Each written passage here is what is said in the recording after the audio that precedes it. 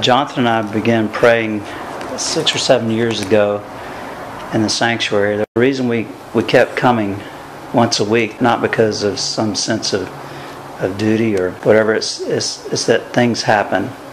The Lord always liked to do something that we didn't count on every time we would get together so that it wouldn't be the same. And so now He's moving us into a new place where we will be able to truly lead. It's for Sanctuary for Children, for St. Elmo Avenue Baptist Church, which is where we are right now. Without the prayer, it's just man-made effort. A lot of what I hear in churches, it's a lot like a formula or a way. This has worked before, this is what we have agreed on, and this is what we've seen to be successful. And setting out on your own, it can be a little uncertain, especially when you're investing a lot of resources. So right now the Lord has given me the definite assignment of praying for Sanctuary for Children, and not to go to Trinidad anytime soon, even though that was Rosie on the phone. She's in the same mode that I'm in and you're in. We happen to be the 3 directors of the board of Sanctuary for Children, but you know, that's just the legality. The fact is we're joined in prayer and friendship and all. People say, well, why don't you raise money? Why don't you do this? You're supposed to be taking care of fatherless children or something. And no, God's saying the prayer ministry, and that's what these videos are about. That's what Isaac was teaching us about, the prayer ministry. And that causes things to happen. Isaac had his testimonies, and he was reserved about giving testimonies on camera because it seems like, oh, this is some fantastic thing. I can understand his reluctance. You don't know who's watching the video. Not everybody understands or sees that very well. So you and I have plenty of stories, the reasons he's sent me to Trinidad, things that have happened there. And at this particular time, it's very clear that he wants prayer, and that's the work of Sanctuary for Children. At least it is for me. It's clear.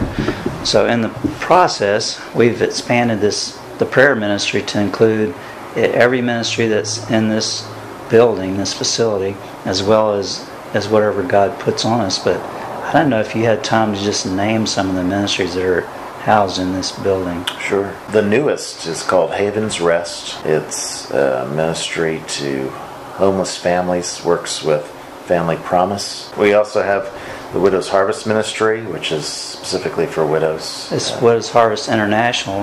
It Yes. has locations around the world, and it's housed here in this building. That's right. Okay. Also, we have a K through 5 homeschooling association here called Classical Beginnings. They meet from 8 to noon, and then they go for the afternoons back to their homes to learn as well. We have the largest food box ministry in Hamilton County, also housed in our building, called Hakoba Care. We have a church that's made up principally of Guatemalans that we have given our main sanctuary to because they've grown so quickly. And they seem to be filling that one up too. They are. Okay. They've grown dramatically since we let them have the main sanctuary. Every Tuesday when we are meeting, there's usually a ministry of Church of the Firstborn, one of their like halfway houses. It's called a house of refuge for people who are struggling with addictions and things of that nature. And they meet down in Fellowship Hall. And just to kind of clarify, these are not church programs under St. Elmo Avenue Baptist Church. They're entirely different ministries, like Widow's Harvest International. Sanctuary for Children is for fatherless. These other ones are not really connected with St. Elmo Avenue Baptist Church. And I think what happened is this building was given to St. Elmo Avenue Baptist Church, and it used to be that was the name of the Baptist church, large Baptist church at the foot of Lookout Mountain. And the facility is enormous, and so one of the main services that St. Elmo Avenue Baptist Church provides is to provide a facility and housing for all these other ministries, even though they're not connected. So that's right. The building itself does a lot for the body of Christ. Yeah, that's what Pastor Roger Kittle is very excited about. And what we call the prayer ministry is an independent ministry, independent from this Baptist church. A lot of the same people are involved, and the purpose is to drive the ministries that God gives us to drive, and we hope that there's involvements. We left one out, is Isaac's ministry. Yes. We can definitely connect with his Future Life Ministries in Kenya, Africa. These names all sound like it's just another ministry. No, it's not. It's a lot of people, and it means an awful lot to me. Yes. And each one of them does. But I don't know if you had anything else to say about the prayer ministry that we're doing. I do. Okay. Maybe you can speak to this, but when we say prayer ministry, in people's minds, that'll make them think of a huge variety of different things based on their experience. That for them, prayer is defined this way, or if they've heard of a prayer ministry before, they expect it to be this way. But we find that God takes us beyond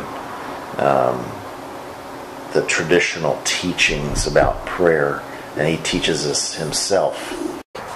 Now, I know when I ask the question, what is prayer? Now, you'll say, simple explanation or definition of prayer is talking to God and God talking to you. And God cannot talk to you when you don't give Him a chance to talk to you. So it's a two-way. You talk to God and God talks to you. And that's why it is important after prayer, whatever kind of prayer you are offering, that I'm going to talk about later on in this teaching, you listen to what God is telling you concerning what you have prayed for. And that is very important, because when you don't train your spirit to hear the voice of God, then you'll be hearing the voice of the devil, or you'll be hearing your own voice. For them, prayer is defined this way, or if they've heard of a prayer ministry before, they expect it to be this way.